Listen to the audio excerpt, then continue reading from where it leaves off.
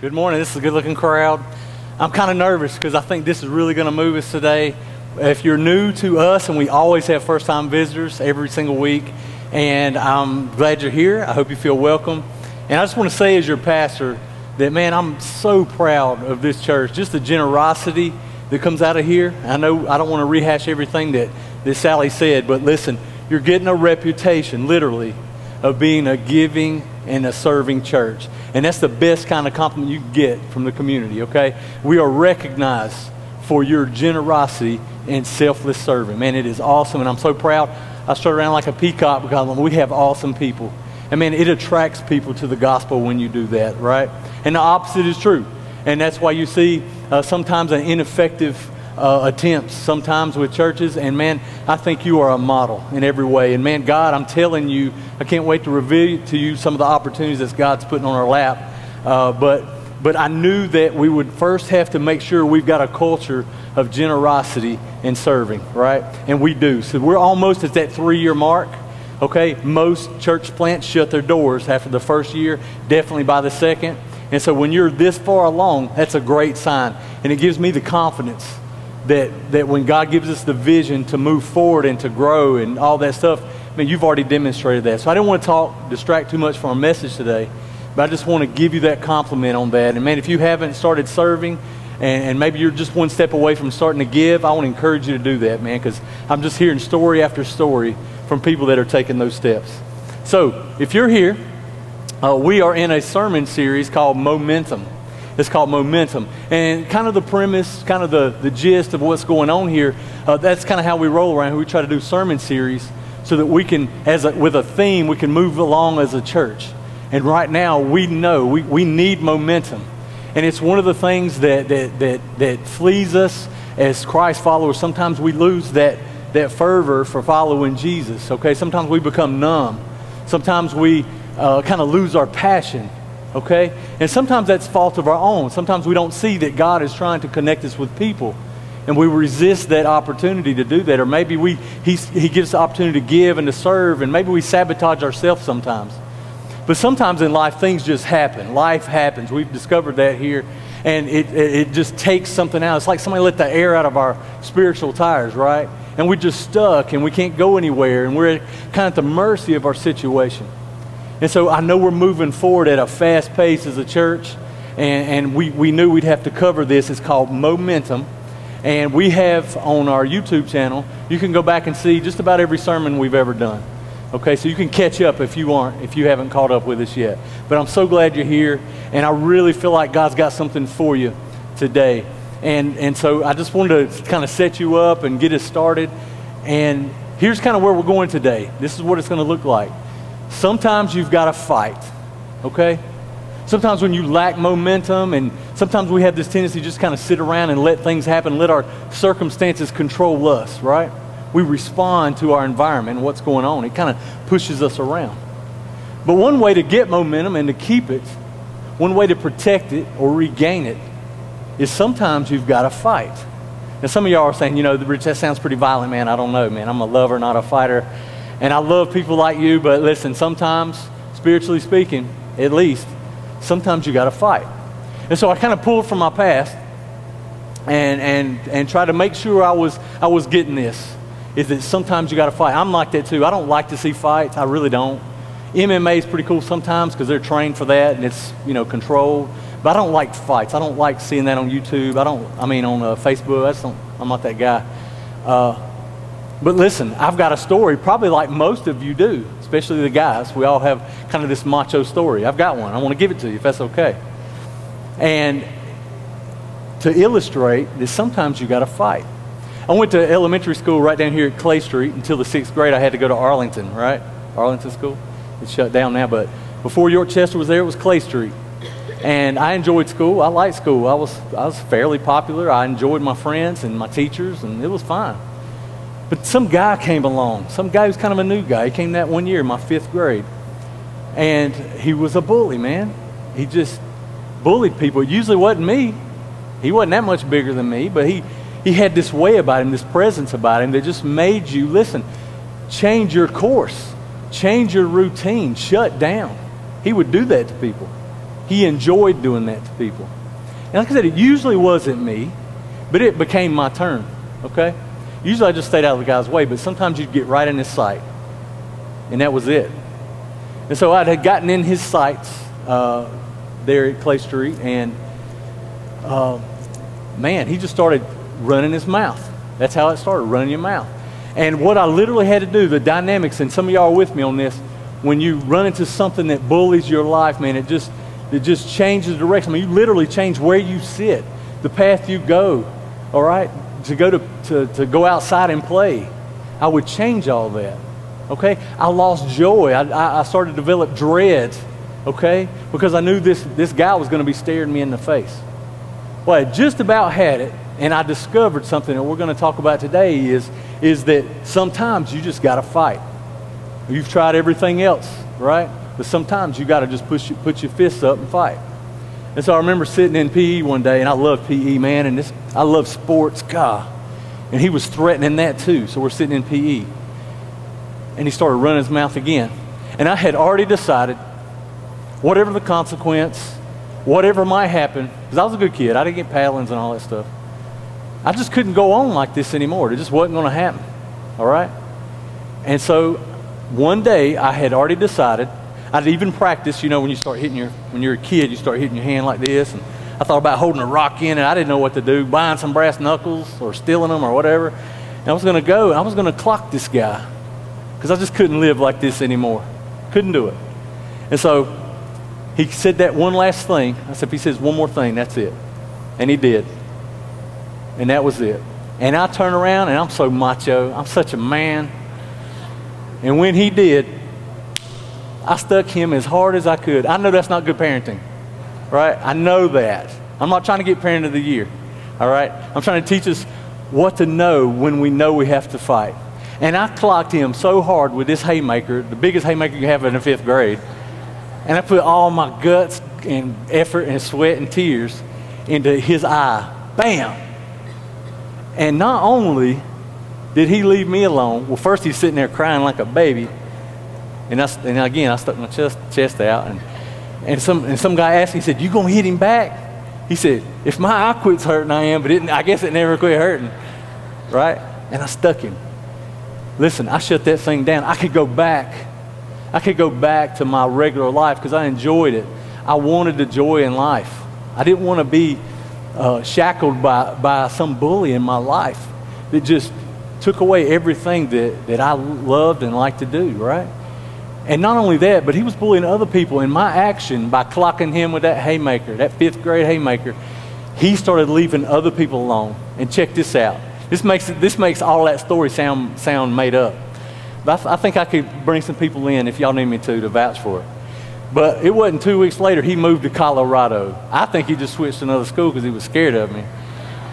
But he moved, that's what I heard, moved to Colorado.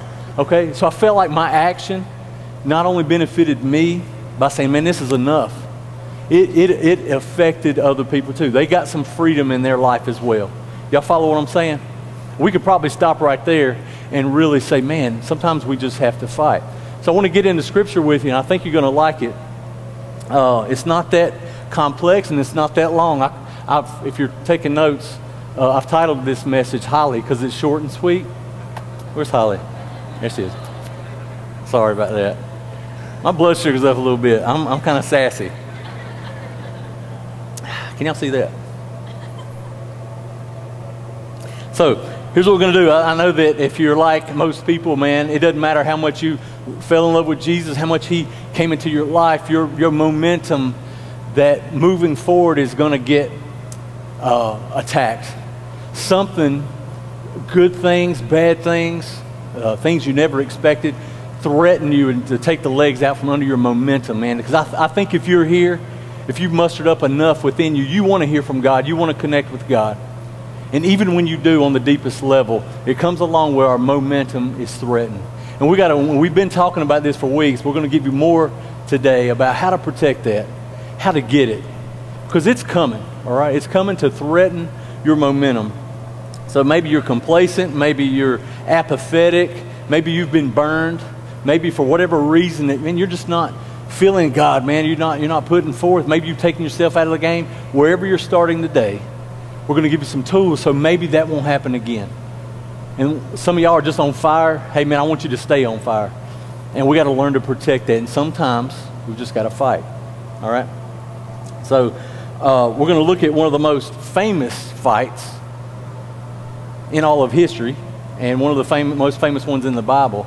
And we're going to look at it. It's a real good story, real good underdog story. A lot of movies are made after what we're talking about today. A lot of sports analogies are made. It's good and bad. We're talking about David and Goliath.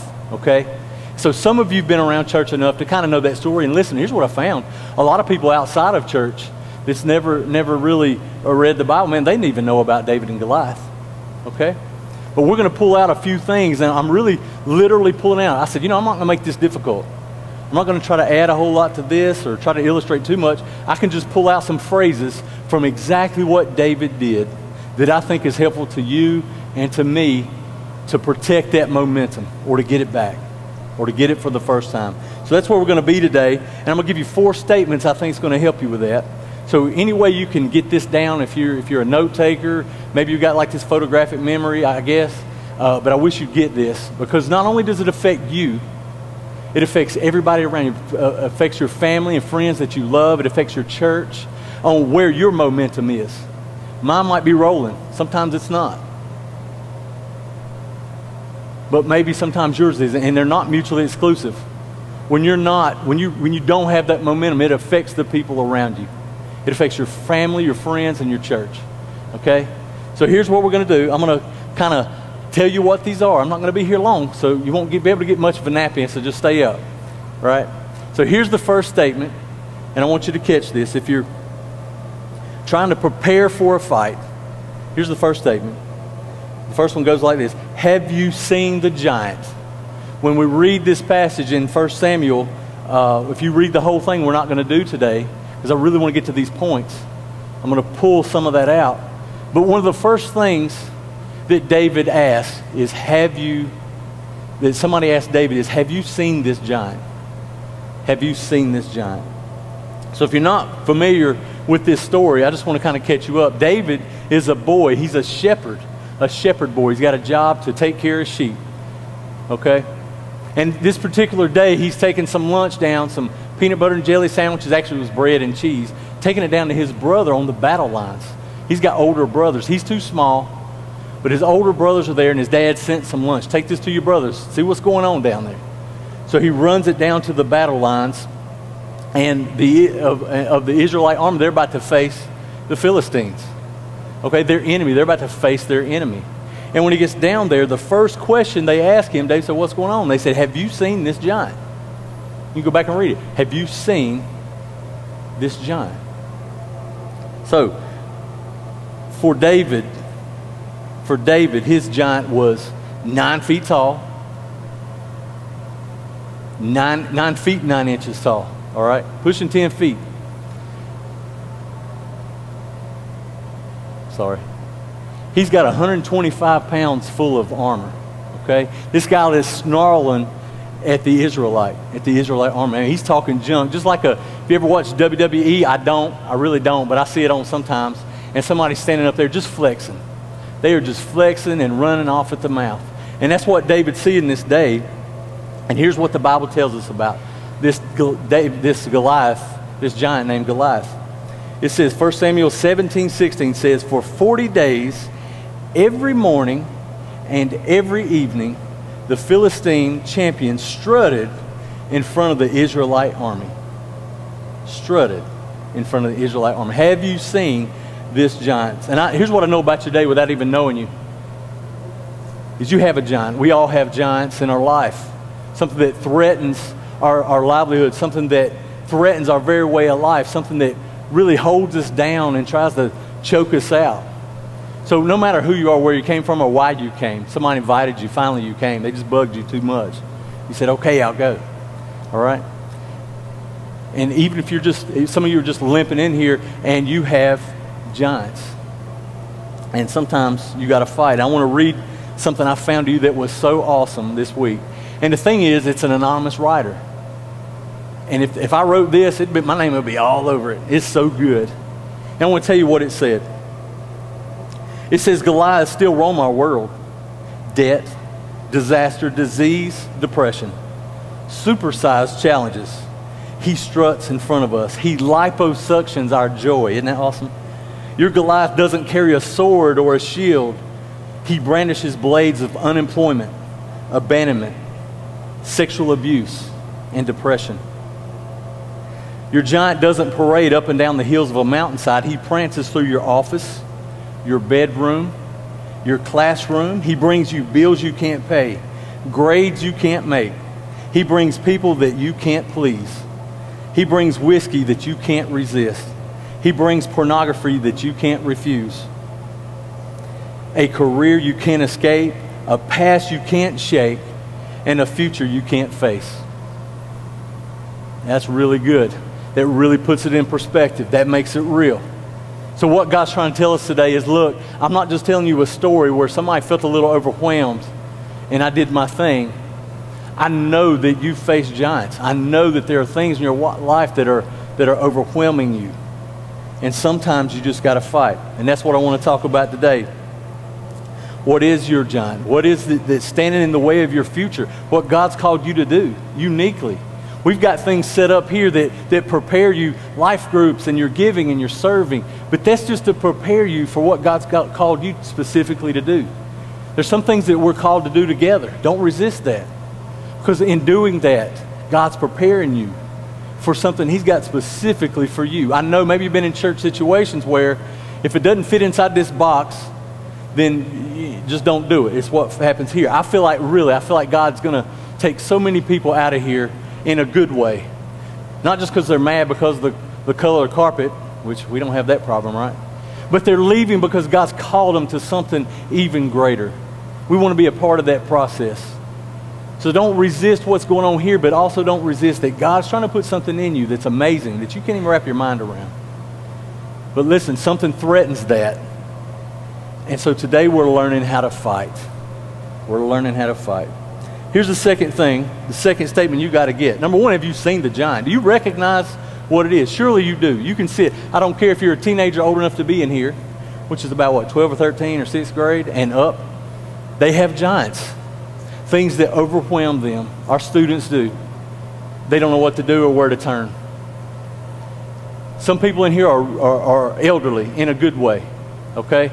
And they will tell you, I still fight battles. You don't outgrow your battles. You don't outgrow the bully in your life, okay? So the first one, have you seen the giant? What is a giant? Pick him out. Know what it is. Know who it is. Know the circumstance that's your giant. That's number one. And here's the second thing.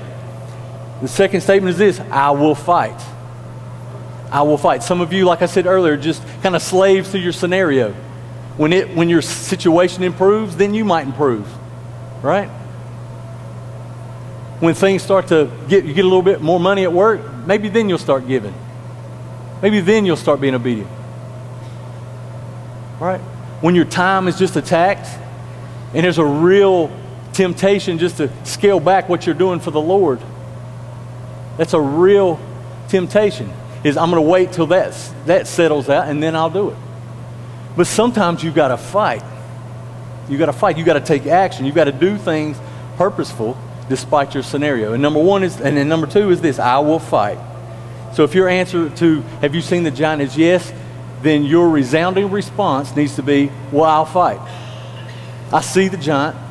Pick me. I'm going to fight. I'm going to go with this thing head on. And that's exactly what David said in 1 Samuel 17:32. It says this: don't worry about this Philistine, David told Saul. Saul's the king. Don't worry about this Philistine. I will go fight him. Because they've got problems of a lot of people not wanting to fight this guy. This whole, the Israelite army are paralyzed. They're on the battle line, all right, but nobody's fighting. Nobody's saying, I will fight. I'll go fight him. And we see this in David. He's tenacious. He's bold. He's audacious. He's ready to go fight. He says, I'm going to do it. I'm going to fight. And some of your marriage is falling apart. What are you going to do about it? You got a couple of choices. One is you can kind of continue to sit back and let it deteriorate, let it go. Or you can fight for your marriage. You can do something about it. Some of you had addiction. Man, you've been struggling with this for a long time. Maybe it's drug. Maybe it's pornography. Man, it's standing in the way. It's affecting your quality of life. It's affecting you being all you can be for the Lord, to allow Him to work in your life. What are you going to do with that addiction? Are you just going to let it rule over you? Or are you going to do something? Are you going to take some action to rule over it? All right, what are you going to do? Financial challenges. Some of y'all are just, you've got yourself in a jam. Maybe it was your fault. Maybe it wasn't. Either way, what are you going to do about it? Are you going to make a budget and try to stick to it even though you've done that before? Are you going to take some action? Are you going to sell some things? What are you going to do? What's your action? How are you going to fight against it? I wrote some more down. What about your weight? Some of you, man, your weight has just got you by the throat. It takes away from your self-confidence. Sometimes you miss out on opportunities because of your weight. It consumes your mind, but are you going to do something about it? Or are you just going to be controlled by your giant? What about parenting? For some men, it's hard. It's hard. And so if you don't think that parenting is difficult, either you don't have kids, or you really know kids and you're writing a book and I want to buy it, or you're smoking something that I want to smoke. Because listen, parenting is hard. It's difficult. Man, I'm afraid I'm going to make the wrong move. So maybe it's parenting. Maybe it's negativity. I wrote this down. Maybe negativity in your life is just threatening everything that you're doing. You need to step up and fight and say, look, I'm going to look for the good things and the holy things of God, and I'm going to fight this negativity thing. It's really messing with me, and it's affecting how I live for the Lord. It's affecting my family.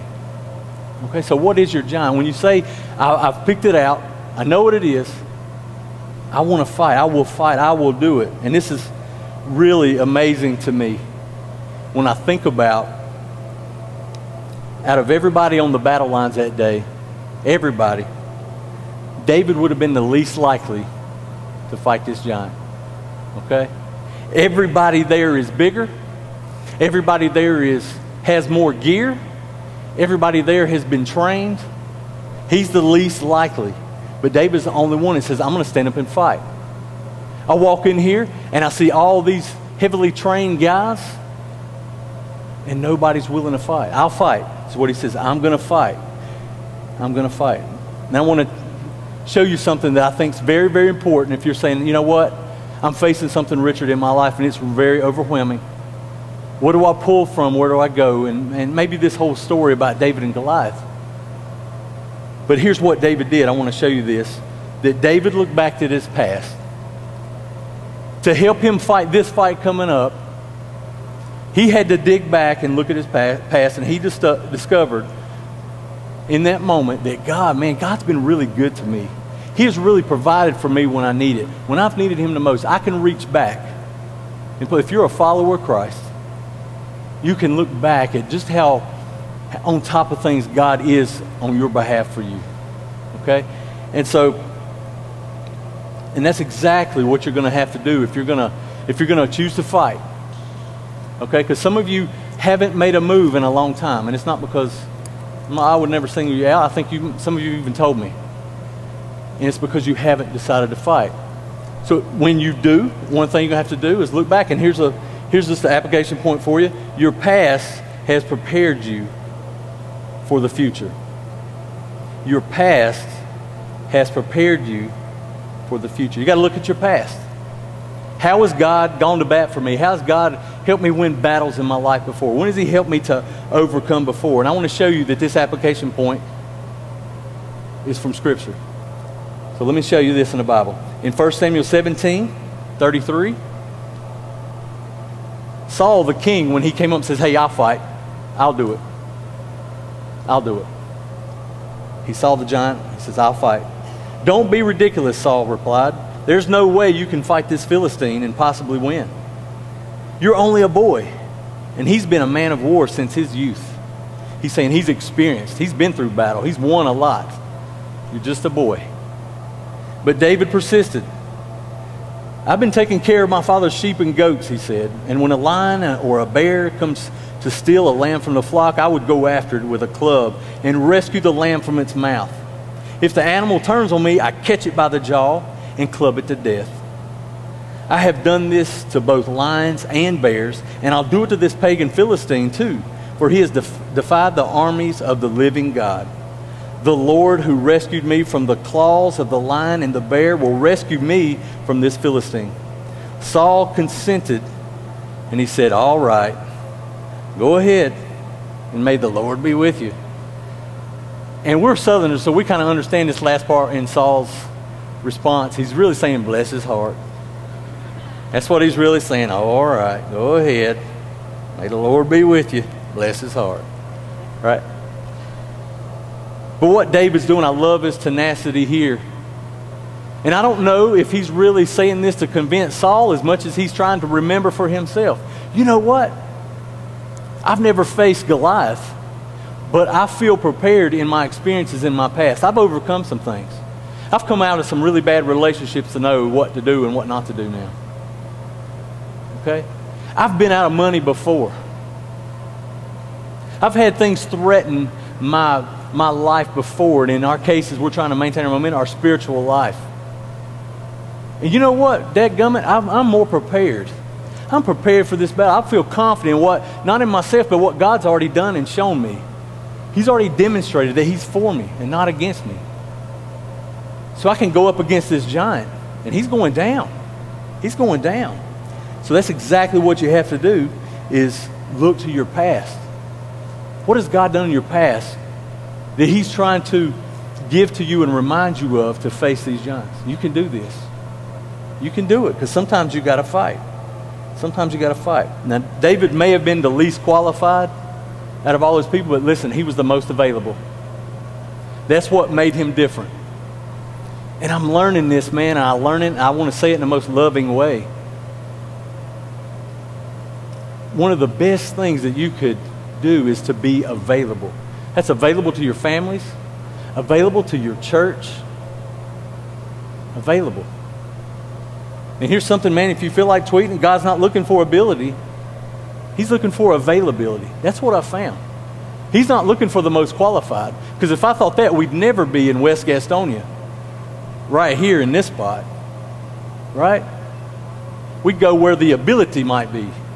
But here's what I read in Scripture. This kind of thing you find out when you read God's pattern is, look, Richard, the best thing you could do is move where nobody thinks anybody has any ability. And I'm going to bless you, man. I'm going to bless that church. You're going to make a huge impact, because I love it when people make themselves available. That's where the impact is. That's where the miracles are. God just wants us to be available to Him. So it's not your ability, it's your availability. Some of you need to pray that prayer. God, look, I can feel it. You're trying to transition me in life, and I don't know where you're going to take me. I don't necessarily, might not feel qualified for where you're taking me, but listen, I'm available, and I read your Scripture, and I heard it today, that's what you want. You want from me availability.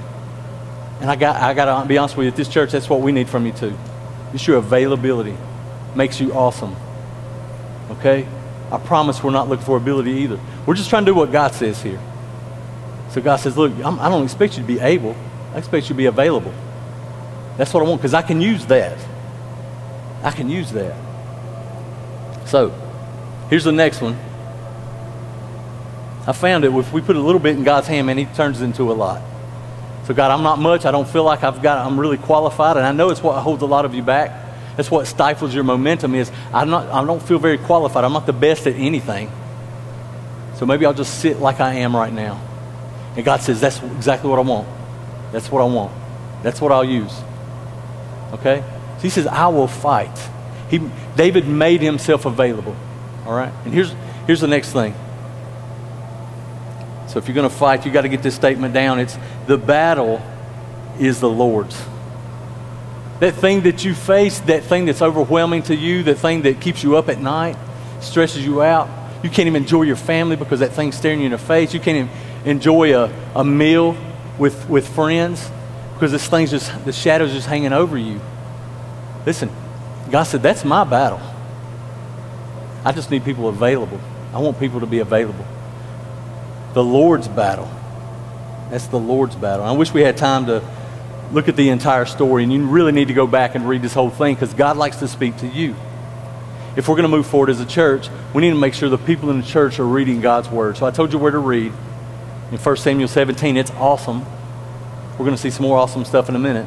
But God wants to show you and teach you something about your circumstances and how your life is going. And when he does that, he's trying to prepare you to move forward. He's trying to give you momentum. When you see people just hitting home runs for the Lord, they're slam dunk, they got there because they protected their momentum. They were willing to fight when they saw that giant. Okay? If you're not familiar with the story, I want you to hear this. In 1 Samuel 17:45, we'll skip down to 45 through 47, this is what it says. David replied to the Philistine, the junk-talking giant, right? You come to me with sword, spear, and javelin. You're really prepared. But I come to you in the name of the Lord's heaven's armies, the God of the armies of Israel, whom you have defied. Today, the Lord will conquer you. The Lord will conquer you. And I will kill you, listen, and cut off your head, and then I will give the dead bodies of your men to the birds and wild animals. And the whole wide world will know that there is a God in Israel. And everyone assembled here will know that the Lord rescues his people, but not with sword and spear. Listen to this. This is the Lord's battle, and he will give you to us. I'm only pulling out things that are quotes so far of what David is saying. David said, have you seen the giant? He says, I see him. And David says, I'll go fight. And he recognized that this is the Lord's battle. That should take a lot of the pressure off of you. A lot of times we heap all the hustle on ourselves. Well, I got to get a second job. I got to get a fourth job. I'm going to have to trim the fat. It's going to have to be this and that. Your hustle. God says, I know what your giant is. If you make yourself available, that's my battle because you're my child. And I want this victory for you, and it's my battle. So one of the things that we can walk out of here doing is, hey man, today when we respond in worship, God, I give you my giant. I give you this is your battle, and I recognize that. For some of you, that's all God's waiting on you is to acknowledge, man, that's his battle. It's his battle. So, but if you don't read your Bible, man, you don't catch up on awesome stuff like that. Like, I'm going to cut your head off, and I'm going to feed it to the animals. That's awesome. And you don't get stuff like that if you don't read your Bible. There's awesome stuff in here, right? That sounds pretty gruesome. But here's what I want you to recognize. Man, that this is, sorry Brad. Sorry, bud. Worship pastor, I'm going to get a knuckle sandwich when this is over. I'm sorry. But here's the deal. This is a fight. And I'm not saying go and play patty cake with the giant. This ain't no pillow fight. It's not slap boxing. This is a fight. So if you're going to go at it, you have to say, man, sometimes you got to fight. And this is a fight. Man, this is an enemy. It's a fight against an enemy that's coming against you. It might hurt. But you got to fight. We got to fight. And I want you to see what he did. And when you read this whole account, when you go back today and read this, maybe you've read it 100 times, or maybe you've never read it once. You've never cracked open the Bible, and that's awesome. Okay? You might have a head start on some people that's been around the Bible all their life but never read it. You probably got to jump on them. You know what I'm saying? But crack it open to this and watch this, and when you read this account, this is what you'll find. I just went through and circled all the accounts of what David focused on, and this is what you'll see, that he makes 9 references to God, 9 God references. 9 times he talks about God, and 2 times he talks about Goliath. So if you're going into a fight, you're going to face this thing. Maybe you've been in denial, or maybe you've been ignoring it. Maybe it's kicked your tail a few times. But you decide, you know what? I'm going to fight. Not a pillow fight. I'm going to fight. And when you do that, listen, what David did was, he acknowledged God twice as much as he did the enemy. And some of y'all that might just went over your head, but some of you hit right in the heart, because sometimes you acknowledge the enemy, you acknowledge the giants, those things in your life way too much. You give it too much credit. You're too focused on the problem. You're too focused on the enemy. And the way David came up with, he acknowledged twice as much as he did the problem, but much as his enemy, okay? And so what this is saying, the battle is the Lord. And this, you can write this down. I think this is tweet worthy, and it'll pop up on the screen. It'll stay a second, because listen, if you focus on the giant, you stumble. But if you focus on God, the giant will tumble. I forgot to tell you, I got a corny one today, and that's it. That's my corny, but it's true, ain't it? Corny's the new cool. I think so. I like corny, right? But that's so true. It's corny but true. Corny but true. If you focus on the giant, you'll stumble. But if you focus on God, the giant will tumble. It rhymes, so it must be right. Right? You got that one? What I'm saying is, man, look at your problem from a different view. Look at it. It looks bad. It looks overwhelming. It seems that way. But God overwhelms. If you go in to fight this thing, he overwhelms all situations, if you'll let him. God wants to put things into you. He wants to, again, I keep beating this down. He wants to surround you with people as you face your giant. He wants to put things into you as you read his word, as you go to life group. And you change your mind that it's not just telling all your personal stuff to a bunch of people I don't know, to God, man, I recognize you're trying to prepare me for battle. You're trying to do that, God.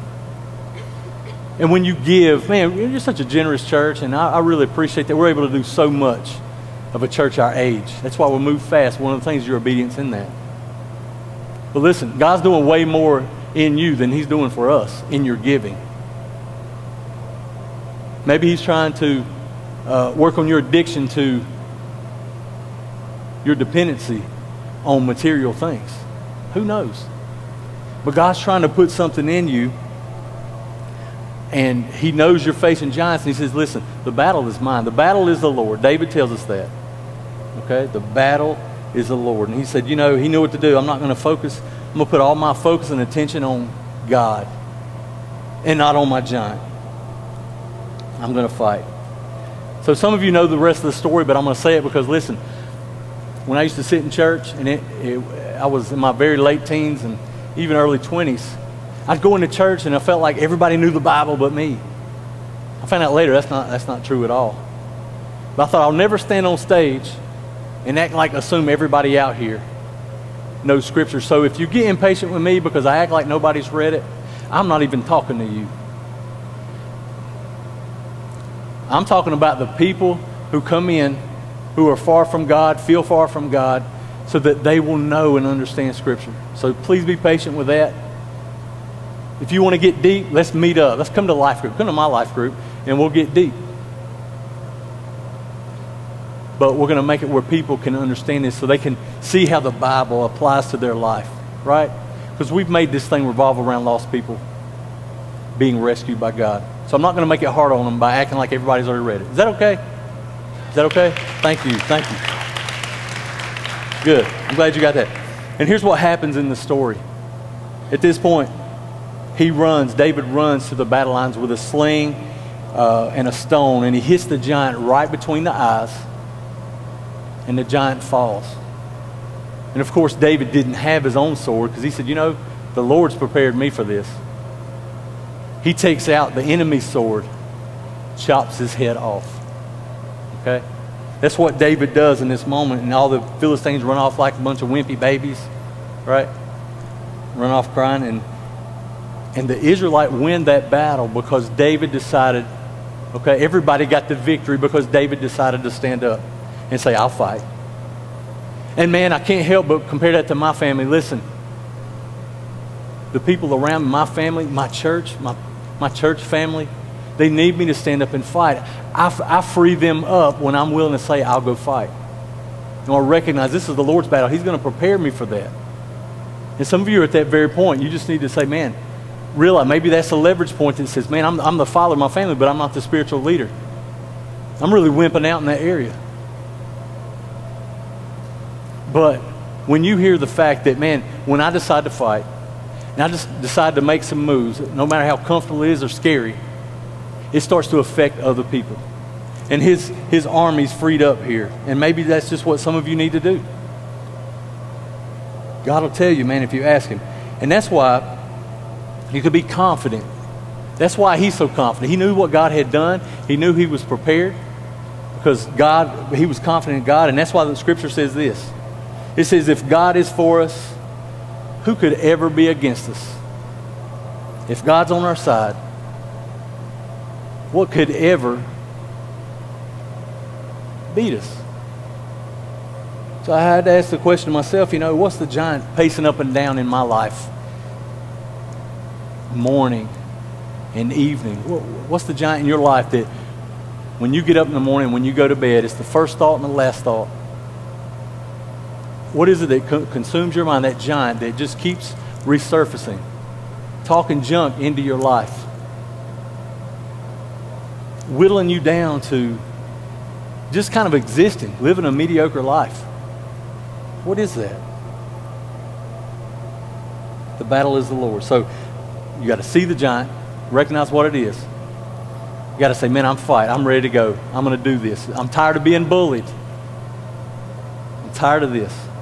I'm going to go fight. And remember that the battle is the Lord. Now, here's one more statement.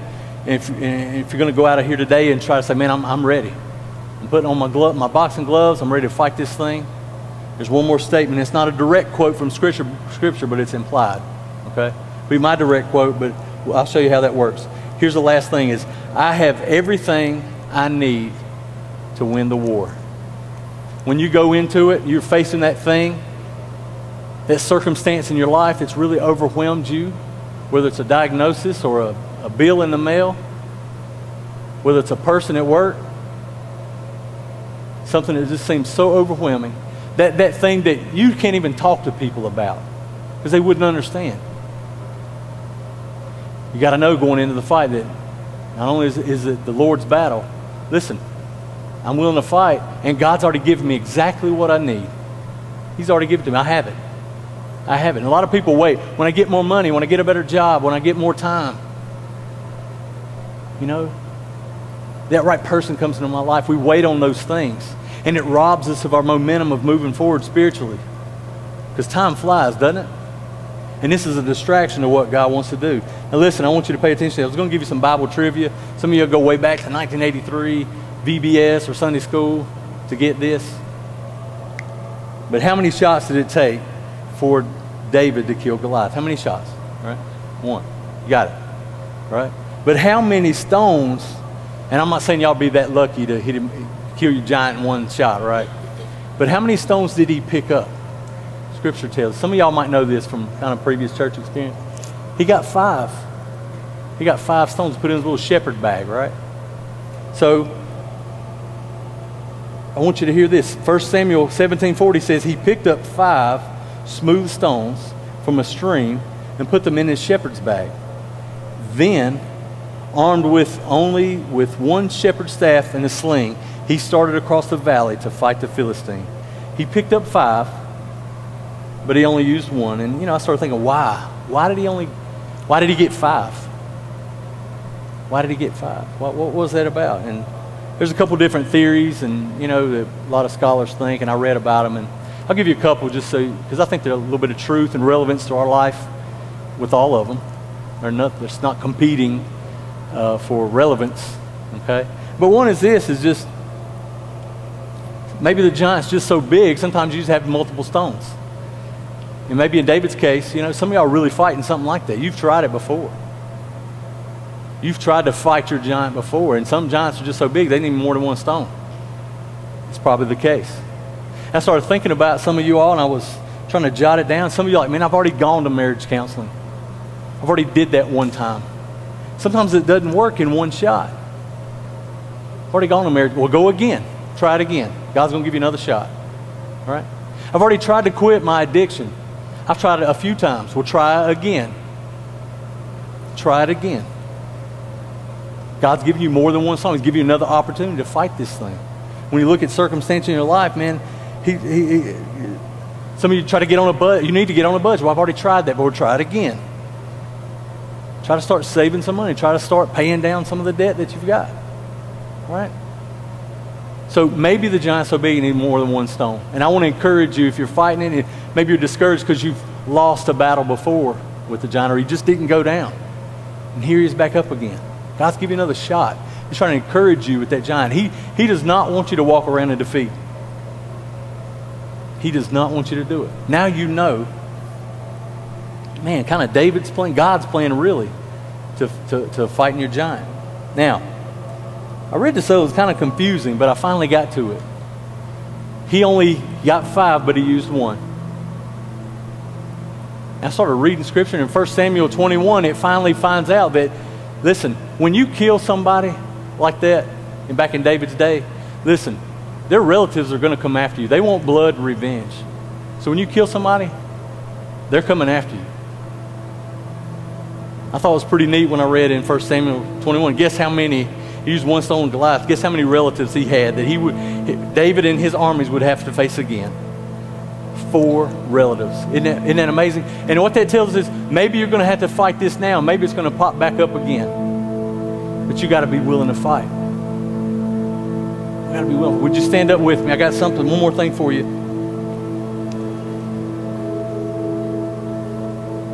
Building off of everything you need, you already have.